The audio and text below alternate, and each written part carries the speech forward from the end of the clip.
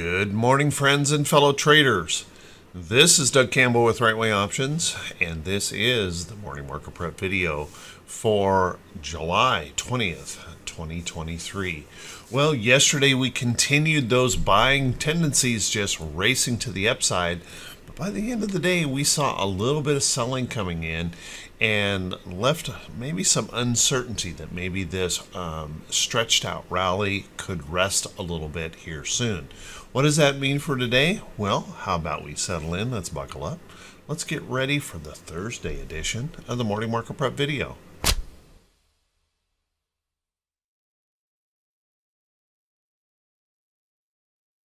Good morning once again, everyone, and thanks so much for being here. Boy, I tell you, it's not been my morning this morning. I wrote the morning blog. Everything was going along as normal, and then I had a power outage. Boom, shut everything down.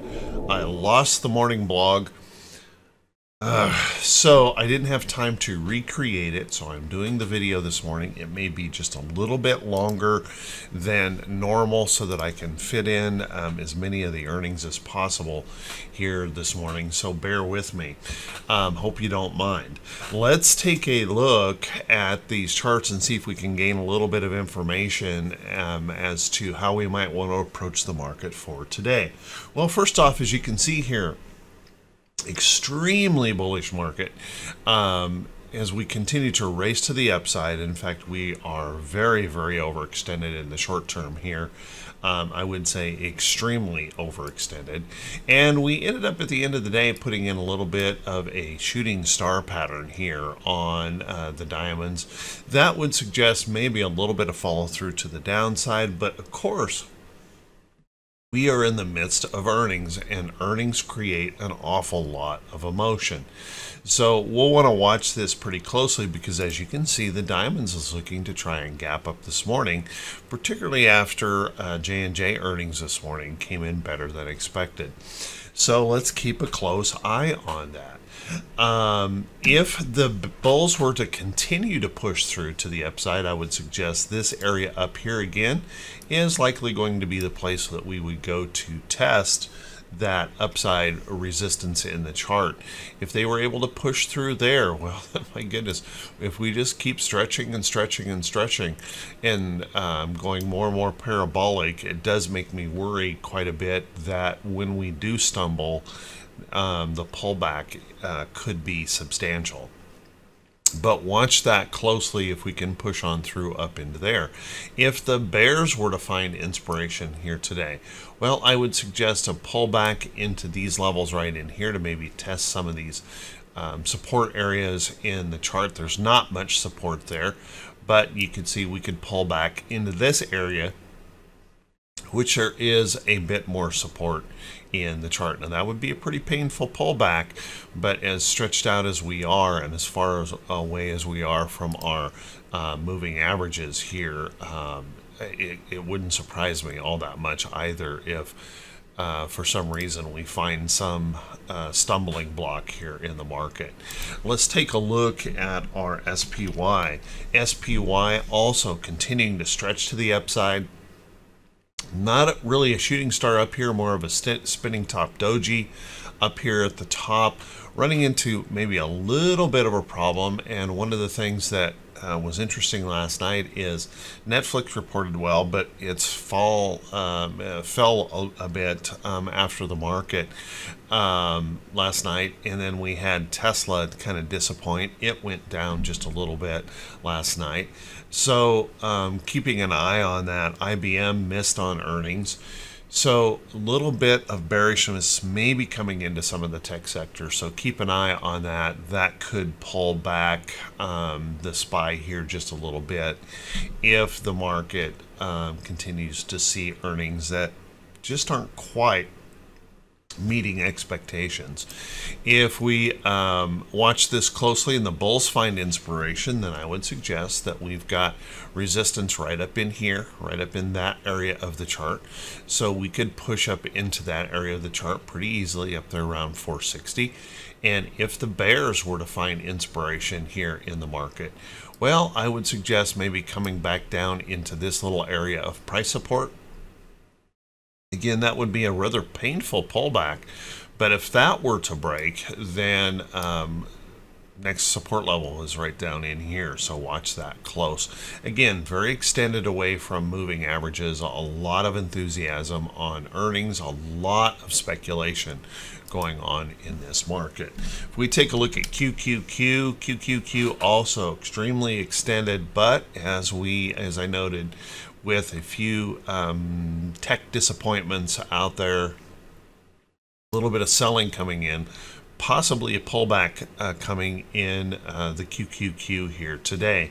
But if those bulls were to find something here today to reverse that back to the upside, I would suggest that we might push right back up there and retest that high. You'll notice clear over here, there's that resistance in the chart that's also reflecting that level in the chart. So watch that closely. If the bears were to find inspiration today and continue to push to the downside, you'll notice in this chart there really isn't any major price support because we've just kind of gone straight up.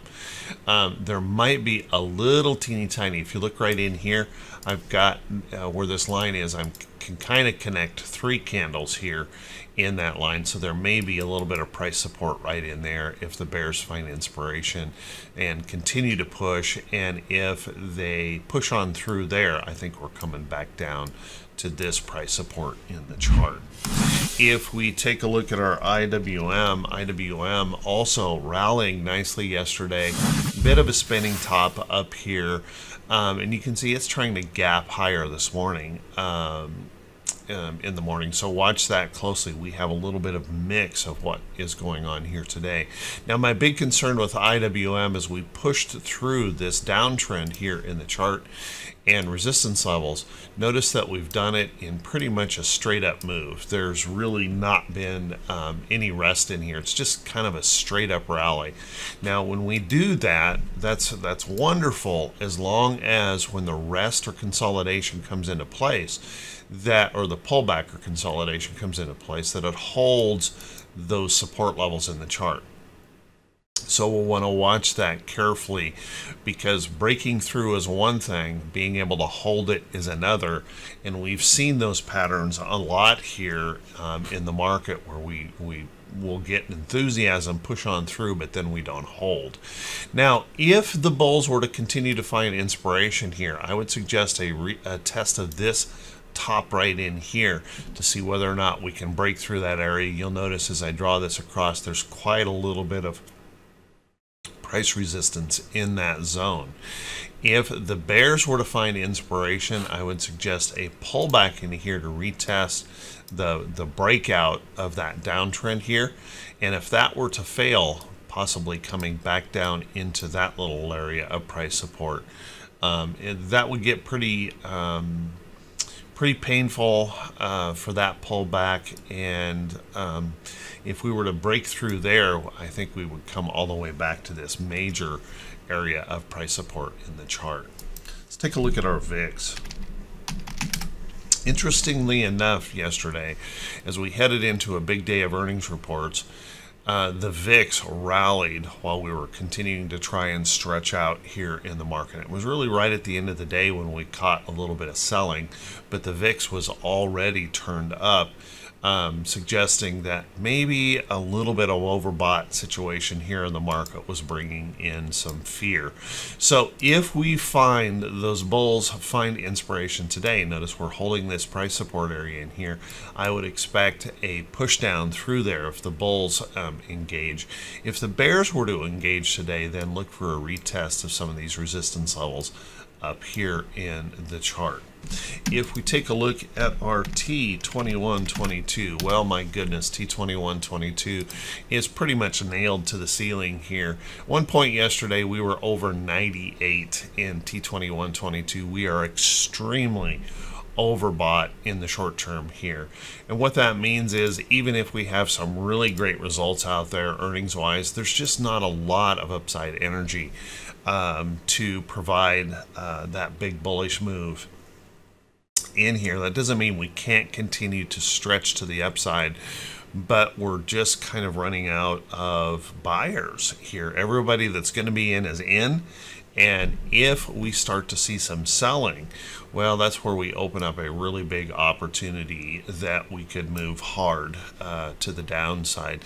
Now, that doesn't necessarily mean that we break trend or the markets collapse or anything like that. It just means that we need a little bit of rest from this buying frenzy that's been going on in the market. And if that were to begin, you could probably see quite a little bit of selling coming in fast, because everyone would be rushing to protect their capital if that move were to occur. And we could see profit taking rolling in pretty quickly if the bears do find some reason to press. If we take a look at our T2108, well, T2108 continued to extend. This is an extremely bullish chart. No sign of bearishness in this chart just yet, except for the fact that we're reaching up here into very, very frothy zones of T2108, suggesting that a pullback could occur at any time. A very, very overbought condition. And our T2107, T2107 doing the same thing, stretching up here in the market, pushing up there towards 60%. And notice that as we reach up into these areas here, 65% area, we are very, very overbought. Still very bullish. Nothing in here suggests that we're going to turn bearish, just other than the fact that we are in a extreme overbought condition.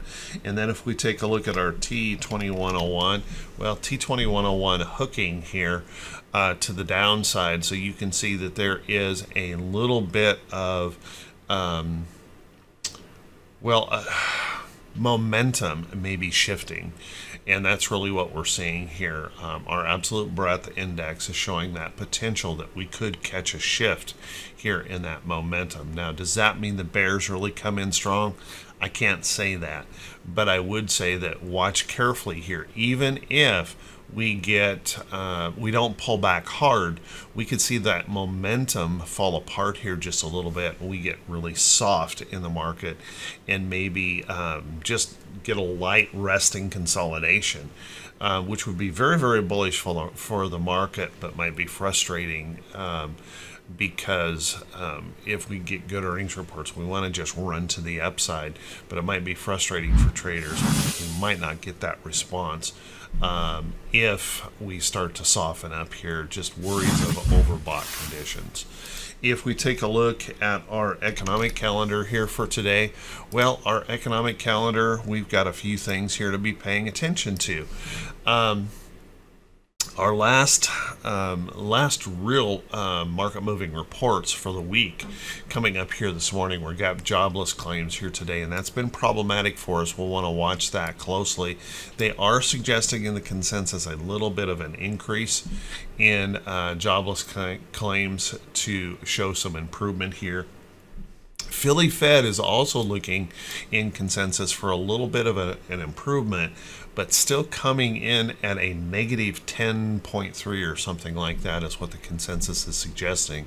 That's an improvement from like a negative 13 last quarter, but it continues to show, and we saw this in other numbers here this week, that our manufacturing sector is still weakening. Our industrial production showed that capacity utilization is continuing to decline. So we've got a problem here in manufacturing, albeit the market has largely ignored that. We've got existing home sales here today. Consensus is suggesting a decline in existing home sales. So keep an eye on those numbers this morning. We've got leading indicators, natural gas, couple bond auctions, and then the Fed balance sheet later on that nobody's going to pay attention to. And then if we look into Friday, boy, we've got a freebie Friday here. There's a dead day coming in on the calendar on Friday. Not much happening here to provide inspiration. If we take a look at our earnings calendar, and bear with me here, guys, because there's quite a few earnings, and I'm going to run through these really quickly here for today since I can't put them out in the blog. We're going to have Alcoa, or excuse me, American Airlines report here today. Alcoa was last night. BMI will be reporting. BX, COF. Let's see if my fingers can continue to keep up with my mouth here. CSX, DHI, FITB, FCX, FFIN, DPC, ISRG, J&J, which had a good report this morning, KEY reporting, KNX,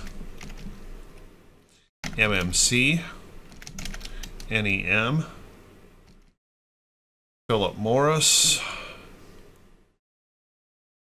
PPG, POOL, SAP, SNA, TRV, TFC, and WRB. So there's a listing of your notables for today. Kind of keep those in mind. Nothing in there that is nearly as important as the Netflix, Tesla type things, but quite a few reports in there that do have the potential to move us around a little bit. And then keeping in mind Friday, the number of earnings reports declines fairly sharply. A little bit of a rest on Friday, but there are still some notables in there that could move us around. Let's take a look at our stocks that could be setting up for today. But before we do that, guys, if you could do me this quick favor, if this is the first time you've seen these videos, if you could please click that subscribe button on YouTube and also click that bell icon when it pops up so you'll be notified every time I post a video. And if you find these videos to be useful or helpful, if you could also do me that favor, and that would be click those thumbs up buttons, leave a brief comment. That helps the channel to continue to grow. So I want to say thanks so much to everyone who does take the time to do that. I do truly appreciate it. Let's take a look at some of these stocks. And folks, I apologize, I'm a little bit disjointed here this morning with the snafus that I've had. So hopefully this is coming across as a viable video this morning. So thank you for all your kind support for the effort. Let's take a look at some of these stocks, and remember, these are not recommendations to buy or sell any securities. As a matter of fact, I would suggest you need to do your own due diligence and be very, very careful here. We could be on the cusp of a little bit of rest or pullback in the market. If it does begin to the downside, it could move quickly. So what I would continue to suggest is raise those stop losses or start taking some profits in the market in case that pullback occurs. I can tell you I took some nice profits yesterday, took profits the day before that on trades. I am reducing my positions in the market, long positions, expecting some kind of a rest or pullback to occur at any time. That doesn't mean that you have to, and that doesn't mean that I'm right. It means that I'm taking extra precaution because of our extended condition that we're seeing here in the market. Let's take a look at a few stocks that could be setting up. However, put an alert here on Starbucks yesterday. It ended up triggering that alert, but I didn't take it because, once again, a little bit concerned about the overextension here in the market. Starbucks is going to report on 8/1, but this is a nice little higher low pattern. Notice we've got a fairly strong resistance level in the chart just above there, but keep an eye on that. One of the things we see pretty commonly anymore is that we rally toward earnings. There's an awful lot of speculation in this market, so we get people buying up and heading into earnings like they did on Netflix and Tesla yesterday, and got a little bit of punishment as a result of that. But we'll often see rally toward earnings, and what I will do sometimes is buy a stock heading into those earnings reports and catch that little rally and then close it out before the earnings report occurs. So keep an eye on Starbucks. There may be an opportunity there. One of the things we've been seeing here pretty strong is those ride-sharing services doing well. I had a price alert here on Lyft, moved right up through into that that move. Now, don't be too surprised here because our trend is out here. This may be going a little bit early. That's a very, very steep rally and usually cannot be sustained for too terrible long. So don't be too surprised, even though we pop through that alert, that this might rest here, continue to consolidate or even pull back, trying to find that trend before it continues to extend on up. You also want to keep in mind it's going to report on 8/8, so it does have that potential that it could rally toward those earnings. If you look at Uber also stretching up here strongly, stretching up toward its earnings report on 8/1. I would say at this point in time it's a little bit too extended to be thinking about jumping into that move. Maybe a rest or pullback might help give us a little bit of opportunity to consolidate this rally and then still get some upside by 8/1, but watch that closely. If we take a look at some of the agricultural input stocks, CF, man, oh man, my alert in here on that chart, and this thing just took off like a rocket ship ride right up here to the next resistance level of the chart. So what do we do here? Well, we rest. First off, I want you to notice that this is a really nice looking pattern in here. There's your shoulder, there's a head, there's a shoulder. So if we watch CF here, if we get a consolidation in this area and pop through, I'm going to be interested in that. There's your trend. I'd be watching carefully for something like that. If it goes ahead and pops through, then I'm going to look for that resting pullback over here, proving that that is a support level in the chart, and I'd be looking for that next opportunity in the trend. If we lose a little bit of momentum here and we see this pull back into this trend, then I would be watching to catch some price support right through here and see if those buyers can step up in that chart on CF. Nice looking pattern here overall in CF. And really, it's probably going to depend a lot on the US dollar, whether or not some of these agricultural products, commodity prices continue to hold nicely. Yesterday we saw a pretty good pop in the US dollar and then watched it pull back. So watch that carefully this morning. Depending on how that plays out here, that could have major effects on these trades. Now, I did take this position in Mosaic, and I decided yesterday I had a 25%, better than 25% profit in this trade in just one day. Decided, you know what, I'm just going to take the profit because I expect the market to rest or pull back. Mosaic here is another very nice looking chart. Any rest or pullback in here, I would look for that opportunity for that to hold the trend. Look for that next entry into the trade. Remember, it's going to report also on 8/1. Take a look at some of the oil sector stocks. My goodness, oil has been volatile here recently. We started up again yesterday. We were up over $80 a barrel on Brent crude yesterday and then pulled it back to be just below $80 a barrel. But taking a look at APA, very nice looking chart. We still have that morning star pattern right in here. Resting now, as I kind of suggested yesterday, that we might rest back toward this trend. It could be a consolidation, it could be a pullback. But keep an eye on these oil sector stocks. There's so many of them that are breaking these downtrends, trying to show that upside opportunity here in the market. Take a look at like EQT. EQT has been running to the upside, pulled back, found a little bit of price support in here, bounced right back up. I would say any little rest or consolidation in here might set up that next opportunity to the upside in EQT and follow that trend. So watch that closely. And you can look through a lot of these stocks, you know, ConocoPhillips, holding at a nice little support pattern, nice little morning star that came up in here. watch for that next opportunity for oil and gas to move to the upside. When we talk about gas, UNG is trying in here, struggling just a bit, but natural gas is trying to come up. This is quite a pattern in here. This is what they call a rectangle base pattern in the chart, and you can see that we're wrong tool there, trying to break this little downtrend. If this little downtrend holds in here, I'd be looking for that next upside opportunity here in natural gas. And if we start to break out of this base, then this could become a pretty good chart all at once.